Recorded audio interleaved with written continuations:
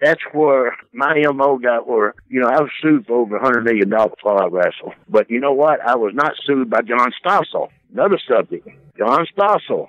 I want to get on that real quick here. John Stossel did not sue me, and I did not hit him in his ears, like he said. The Madison Square Garden doctor said that nothing was wrong with John Stossel. He had no damage to his ears whatsoever. Everything was good. John Stossel's brother in Boston said he had permanent ear damage the rest of his life. Never be able to hear again. Well, John Stossel here a couple of years ago on his show, he was doing one about scams and people stealing money and making false things, all this here. He said, I'm guilty of that myself because my injuries was jurosomatic. Jurosomatic means that once you get paid, you don't hurt no more. That's exactly what he said on his show now. I was just wondering, I've watched that back a couple of times this morning, and of course, when I started my podcast several years ago, that was something I always asked everybody. Man, what'd you think when Dr. D slapped John Stossel? I could appreciate it, especially back in, 85 when that happened, 84, 85? Yeah, 84, I believe. Yeah. So, I broke into business in 89. It was still protected even back in the day. If somebody said it was, fake, no damn near fighting words. If you was a bar, it was a fight. And so I can kind of appreciate the mentality. And alongside with, being in, I guess that was Madison Square Garden. And that's kind of, that's the backyard. That's kind of holy ground. And so, I know that he was going around doing his interviews. And so all of a sudden it gets to you. And, according, to what you said, Vince said, hey, man, give this guy something or whatever. So do you think, looking back, do you think you worked yourself into a shoot? Because I was talking to Bret Hart right before. I guess there was something that had already happened before that night, that evening, that you had already, you was already a little bit hot to begin with. What happened earlier that evening? No, it wasn't hot. What it was, see, Vince come to the dressing room. I come in the dressing room, of course, got dressed, and Vince come in, and he said, David, I want you to go out here and do an interview. This guy's making a joke out of the business.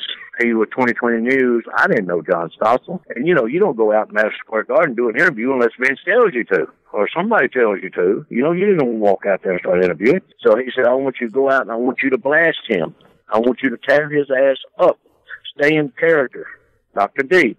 And then everybody in the dressing room heard that. Alpha, Seeker, the boys in there, they all heard Vince over there talking to him. They might not have heard exactly what he said, but they heard him talking to me. So he went out. A few minutes later, a guy comes in. The Iron Sheik was out in the hallway, along with Fuji in the hallway, leaning up against the door facing, one on one side and one on the other side. Neither one of these guys moved an inch during that whole thing. Now, and I know, Steve, if there's some shit going down in the hallway, like went down there, somebody's going to be moving and saying, hey, hold up, wait a minute, hey, they was enjoying the show. And John Stossel come out, and him and another guy come out, and he tried to talk to me 2 times or 3 times. I forget how many it was because so many people around there. And the one everybody's seen is where he was talking to me, and I said, what's wrong, boy?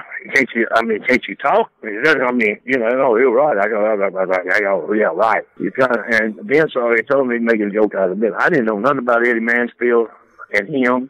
I knew nothing about Hogan and him. I knew nothing. And Vince told me to blast him, tear his ass up. And then he said, that's great. Well, I think you're fake.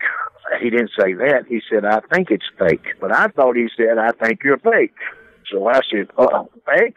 Well, this is an open hand slap. Pow. He went down. On the jaw, not on the ear, nowhere near the ear. He got up, and I was always taught, man, get up. You need to put him back down. Because, John might have got mad and wanted to whoop my ass coming up. I doubt it, but but I had to hit him with the left because he was just there. The left was there. He wasn't quick enough to dodge it. And then he took off running. And here comes Vince running down. Oh, what the hell is the matter with him?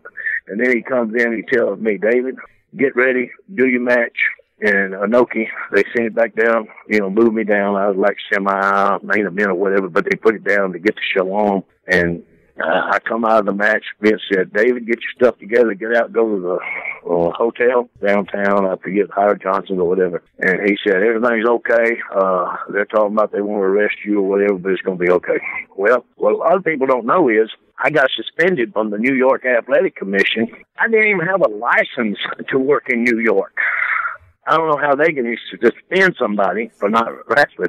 $3,000 fine, and Vince paid that, he said. Baltimore, Maryland suspended me. L.A. suspended me. Several other states suspended me. Within a week, I was reinstated, all of them. They all reinstated me after they watched the tape and seen what happened. So Hogan didn't want me around anymore, see. Me and Hogan had this thing that he always thought he could beat me, you know, even when we were running around together and, you know, going to the gym together and everything. He always thought he could beat me. I said, you couldn't beat my wife, let alone me. And he'd get mad. I'd get him in the ring, and I'd hook him a little bit, and I'd let him go. You know, you don't want to fuck up the match or anything. You know, you don't want to screw everything up for 100,000 people. So we'd be there, we'd do, and even with Vern Gagne, you know, when we were bleeding, both of us go to the hospital bleeding, Minnesota. We both went. And, you know, he got so scared that I was going to beat him for the belt on live TV. In other words, they believed me. The promoters believed me. They were scared of me because when I told them something, they were scared, Steve. Hey, promoter come down to the dressing room. You know what I tell him? Hey, you have a license to be in here? He said, well, Dr. D, yeah, I'm the promoter here. I'm Joe, whatever. I don't give a damn who you are. Get your ass out of the dressing room. If you don't have an athletic license, you get out of here. I'd run him out. The police come down in uniform with their kids, and they said, hey, Doc, come over and give my boy an autograph. I said, go cuff yourself. Take your boy with you. Get out of here. If you don't have an athletic license, get out. He said, hey, we protect you out there. I don't need your protection. Get out of the dressing room. So, oh, my God, Brooklyn. Oh, I was going out of the gym, you know, out of one of them big gyms, and I was walking across there, had my head thing on my towel on my head and all that going. And they was over there talking to, I don't know, Johnny Rods or different ones, and they said, oh, yeah, that's that Dr. D, that's that asshole. We're going to catch him out on the street one day. We're going to show him 3 or 4 of them talking cops, right? Well, you know what? Those cops buy a ticket to see me get my ass whooped next time. I mean, they hated me.